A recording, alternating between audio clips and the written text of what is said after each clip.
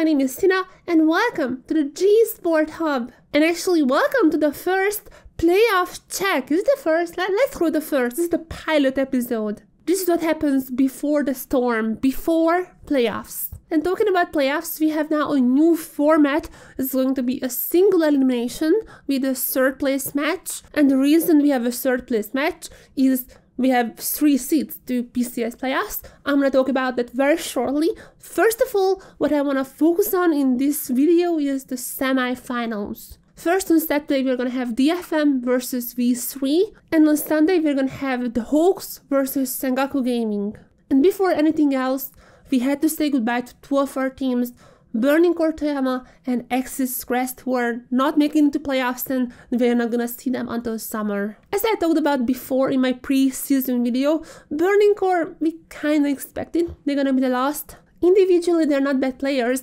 My biggest concern with them was that they lack veteran voice in both players and stuff, and unfortunately it really showed up. Even though they could never win a series, they tied Sengoku Gaming twice actually, and they also had great solo kills, for example, throughout their games. So while they never were contenders, I really hope that this short amount of time they were together helped them as getting in more experience, and in the summer they can come back stronger. Now as for Axis Crest, they were a lot more competitive. They were actually in the playoffs race until the very end with V3, and despite ending the exact same score as V3, because V3 had the better head-to-head record, they were the ones advancing, but they were very close, so really, I don't want to write them off. If you remember in the previous video, I also talked about that Axis Crest didn't have the Korean players in the first week, so hopefully now that everyone is together, now that the synergy is being built up, they're going to be much stronger for summer. So now let's get into the 4 teams who actually made playoffs. First of all, V3 Esports. Let me just say that this is not the infamous V3 that people may know about. First of all, they made 2 upgrades on the top lane and bot lane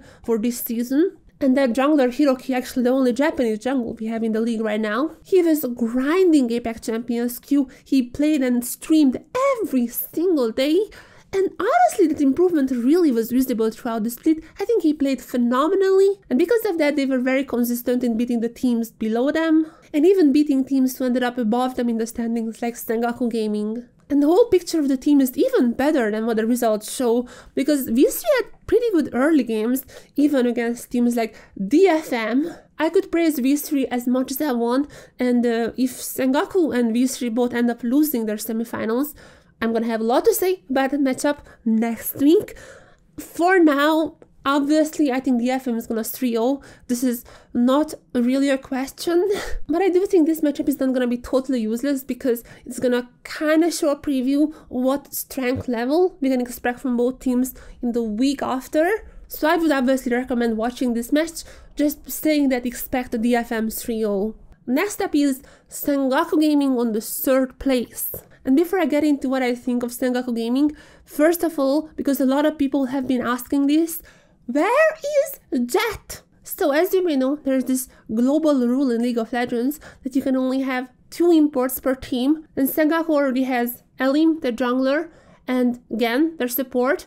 So that leaves us with no free import slots. So did they kick Jet? No, Jet is still on the team because if rumors are true, and we can just calculate it. So if the calculations are correct, then Gen should have his residency for summer. Finally, this is exactly what happened with him on DFM when he was on the bench waiting for Steel to get his residency. But for summer, if Gan actually gets his residency, then the team should be with Jet on the mid lane. But for now, with Kakun, what is happening with this team? I have to say, in my pre-season ranking, I put them 3rd and they ended up being 3rd, and they probably are 3rd, but they look a lot more shaky than I originally thought. I was thinking they would be closer to this SAG DFM, but I don't think so. They are there. I really don't think so. Their highs are actually pretty high, like they can take games out from the top teams, but they can also lose to like Burning Core, so they have massive highs and massive lows as well. So how's this team playing?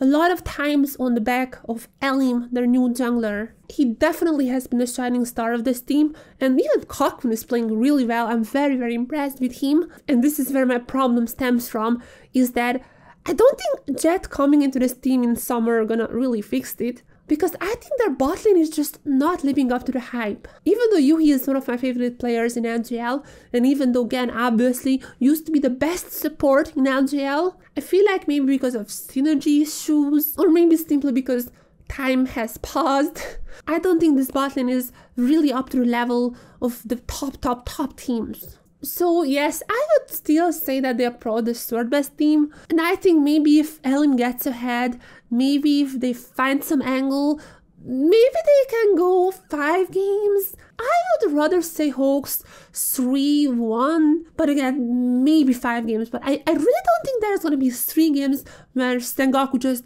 everything clicks and they win them. They don't click that often, unfortunately. And if I mention the Hawks, let's talk about them as well, the Fukuoka SoftBank HAWKS. In somewhat of a similar fashion, I do think the Hawks are shaky as well. The reason I put them way above Sengoku Gaming is just because of pure raw skill in each position. Even if they're shaky, they just look better in almost every single role, so I do think they have the edge on that one, but the Hawks are really not looking that super team that we expected. Throughout the season, I was giving them the benefit of the doubt because obviously they had communication issues. They have Forrest, a new jungler who doesn't speak Japanese just yet. We don't have voice comms published from them just yet, but they promised they're gonna do sometime in the future. So hopefully they're gonna answer some of these questions, like how their comms are, who's the main shot caller, can Forrest understand the shot calling? So these are the reasons I think that they maybe are only second best team in the league, but I do think they're better than Sengoku. I would still give a few games to Sengoku because the Hawks can throw, 100% they can throw. And because of that, actually, let me just recap one of the games. I want to look at one of those at least. It was the second match of Sengoku and SAG. And from that series, I want to point out the first game, because Sengoku had a pretty good early game in that one. They had good rotations from Elim, granted Oriana many kills during the first 10 minutes of the game. Kinetsu even had a solo kill on the top side against Abby. And even the bot lane was dominating, so when the team gets on the same wavelength, they can be top tier, challenging even the likes of the Hawks and DFM. But the issue is that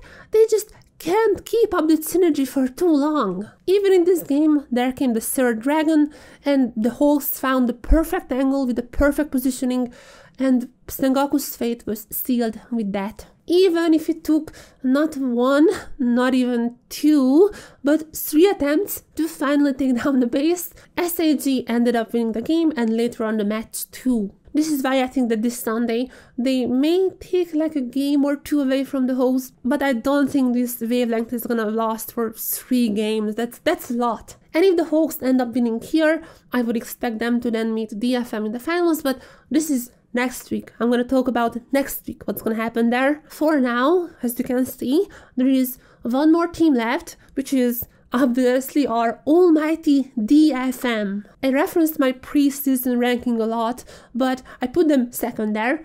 And what do I think of them now? I have to say, I do think DFM are our strongest team right now. I changed my prediction from what I had before the season.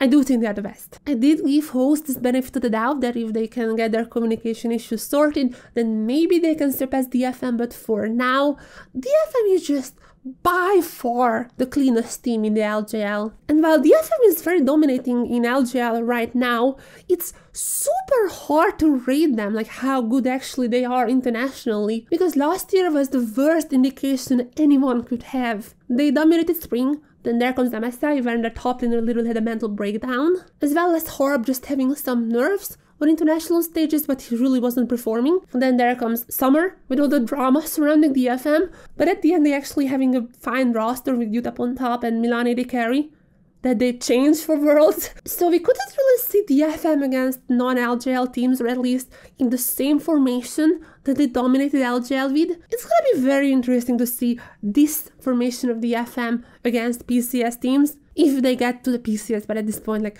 come on, they're gonna get to the PCS. Oreo is back, and he's back in form. He got MVP as well for the regular season. Then we have Harp, who is, he has some problems internationally, but if I just look at domestic results, he's definitely up with Gan, like how aggressive of support he is. And we have Rayfarky, who is not an Abby, obviously, but he's definitely a solid top laner. The only issue is just that he haven't had international appearances, because he wasn't playing for the FM. That's how the LJL works. But now he's in the FM, and it's a very, very synergetic team. Is the word even? They are a very coordinated team. If you look at the voice comms, they are actually the only team so far who is posting voice comms. And when it comes to PCS playoffs, I want to make more content on the teams, including translating the FM voice comms. So you're gonna have those content later on as well. So for now, just trust me that their voice comms are pretty good. So I think they're just a clean team, and I would be absolutely shocked if they are not the first team getting into the PCS playoffs. Let's just get to the end of this. Saturday, the FM versus V3. I expect the FM 3-0, surprise, surprise. And Sunday, Hawks versus Sengoku. I would say 3-1 to the Hawks. And once again, don't forget that the two teams who are going to be in the semifinals are going to be qualifying already for PCS playoffs. The way it works is that our third and second seed are going to start from PCS Plains. That's going to be starting March 11. And our LJL first seed, which is going to be the team who eventually going to win finals, that team is going to start straight from PCS Playoffs. The main stage, I think how it's called. So they are going to be playing against the likes of CFO or Frank. And if we are at PCS, as you know, LJL is coming to the end soon. There's only 4 BO5s left in spring. After that, we're going to move on to the PCS playoffs. What is happening there? What is happening in the PCS? They just finished the stage 1. Everyone has played everyone, and the way PCS works is the 4 teams on the top called contender teams. They're gonna now play a mini round against each other, and the bottom 4 teams are called the breakout teams, and they're gonna play against each other. So the FM Sengoku, you should look for these teams, and whoever ends up being the third seed from us, you should look to the 5th, 6th place teams, because that's probably what you're gonna face, and this is the team that you should first focus on, alongside the 2 LCO teams we're gonna see as well. But my PCS knowledge is nothing compared to people like Vestion, official PCS English caster. So take it away. Hey guys, Vestion here once again, trying to give you a little bit of a rundown now that we have finished the round robin stage, and now we have a pretty solid idea of the tier rankings. Now, in the last week, we had some of our biggest and most important games, and the tier ranking of these teams did change up quite a lot. CFO are pretty firmly our best team in the league, obviously losing their first series against BYG as they came into the league, but now haven't lost since, looked really, really dominant in pretty much every single one of their series. They did drop one game to Frank, who is, from my perspective, the second best team in the league. They look really, really good. They fall behind sometimes, but off the back of some fantastic team fighting from Pretender and from Jimmy, they look amazing. So regardless of which of their mid laners they use, look really good, as well as Jiang up in the top lane. Honestly, he's a rookie, but he has been pulling off some incredible stuff, especially on the Aatrox. Just some of his team fighting is phenomenal. His skirmishes as well. He had one of the greatest 2v1 outplays I've seen. Certainly one of the teams to look for. And now further down, I think there is a fairly sizable gap, but Beyond and PSG coming in at 3rd, 4th. Now, Beyond, especially recently, they've started to have 116 on the Hui, and by God, that guy is incredible. He's by far our best Hui. I don't think it's even particularly close. He's so good at landing those skill shots. He, I think in particular, is probably the player to watch from the side of BYG, but the whole team as a whole have been playing really well. Driver, of course, he's always solid up in that top lane. And now below them, PSG, really looking rough recently. It's hard to say good at all. They lost their series to CFO. Their game 1, they got absolutely dominated. It was like a 23-minute game, if I remember correctly. Game 2 was a long one. They probably should have won, but ended up not closing out the game quick enough, and it was just taken over. 2-0, they lost to CFO. But more surprisingly, in the very last game of the first half of our regular season, they were against DCG. And now this is a team that hasn't been looking all that good. Ultimately, they lost. No, they lost game 1, won game 2, and then lost game number 3. They had an interesting look on the draft, but DCG came out with probably the greatest draft phase I've ever seen in game number 1. Picked Nico first as red side, making it seem like, oh yeah, they're going to have a Nico mid. It's, it's a strong, blind pickable mid. They then picked Caitlyn next, and they held their support all the way to the end, just in case it was Lux, and then put the Nico down in support with the Caitlyn. Obviously, having double Caitlyn auto attack range, it was really, really well done, really intelligent, and absolutely decimated Betty and Moody. And now in the bottom group will be, I don't really need to talk about how Pigs or West Point, I don't feel. I don't think that the likelihood of them actually making the playoffs is very, very slim. And so it will be J-Team as well as DCG. Now, J-Team have gone through a lot of roster swaps. They no longer have Wako, which was probably their biggest name player. But in fairness, they now have a guy called Chichi, and he has been performing relatively well. They seem to like giving him a utility AD carry and allowing the rest of the map to carry. And in fairness, Minji has been sort of looking like his summer form again, where he did pick up the MVP. And they're doing better than they were at the start of the split in any case. But they are going to be our 6th place team because DCG, as I said, bet PSG, which we didn't expect, but that put them up to 5th. They've started the season, looking really good, and then faltered a little bit in the middle, but getting it together at the end, obviously picking up a win against PSG now confirms pretty much with like 99% certainty that they will be in that top 6 to make playoffs, and who the LJL and LCO teams will have to go against. And so I think kind of the players to watch out for on that DCG lineup tend to be Criscata and then maybe Tide. Taco at the start of the split had a few good games, but he's been awfully quiet of late. So I think, and ultimately 665, Criscata, Tide, they're really who you're looking for to pull out some carry potential from the side of DCG. And so the LJL fans definitely look towards those. Obviously, one of your teams will be getting a bye, and so they're going to have to look towards the likes of CFO and Frank, who are incredibly scary. I mean, that'll sort of do us for now. I hope to see you guys all in the near future, and I hope you keep supporting the LJL and the PCS. Thank you. And as for LJL playoffs this week, I really think the FMV3 is going to be our matchup on Saturday and the Hawks versus Sengoku Gaming on Sunday. This is what I expect, and this is what you should watch this weekend.